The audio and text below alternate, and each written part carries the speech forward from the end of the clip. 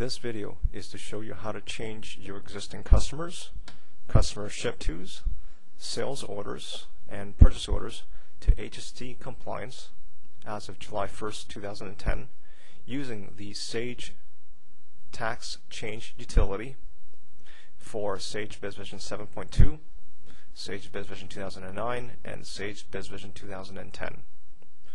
The first step in obtaining the sales tax change utility software, you have to log into your customer portal located at https://customers.sagenorthamerica.com.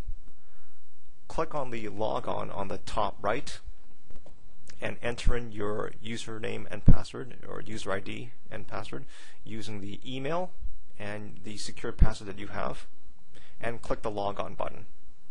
Once you successfully logged in, click on Documents,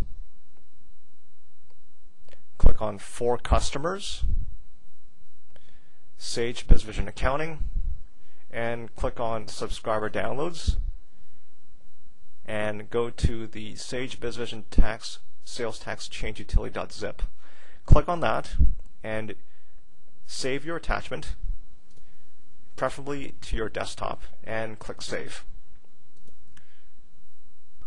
Once it saves, you can click on Open, click on File, Extract All, click Next, and extract this utility to your desktop.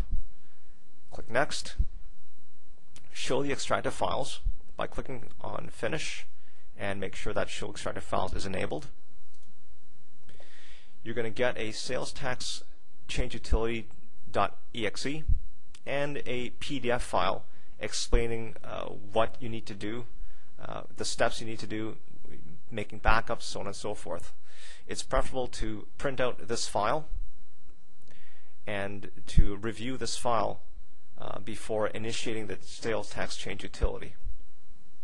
In order to install the utility, I will double click on the Sage BusinessVision Sales Tax Change Utility.exe. I'm going to click on Run, and it will present me with a installation menu. Once I click on Next, it will begin the installation by hitting the Install button. This program will detect the Sage BusinessVision version I have installed, whether it be 7.2, 2009, or 2010. It will install the program required for that particular version. I click on Finish, and it will create an icon on my desktop. Let me close these screens down and log off my portal, and I'll close. You'll now see a sales tax change utility for my installed 2009 7.3. The most important thing to do before initiating the sales tax change utility is to ensure that a proper backup is completed of my data files. In the event that a restoration has to be done to check integrity or to do a trial run. My data directory is stored currently under C:\BusinessVision\demo. I will make a copy of this demo folder before proceeding. I'm going to make sure everybody's logged off BusinessVision, including myself. I'll hit Exit. I'll go to my computer, my C drive, BusinessVision, and my demo folder.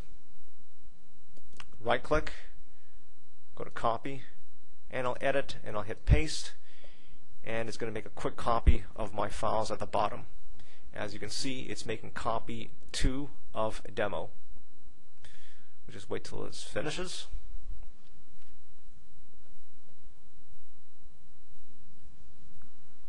Okay, now that it's finished, if we go to the bottom of our directory, we'll see the copy 2 of demo which is now complete.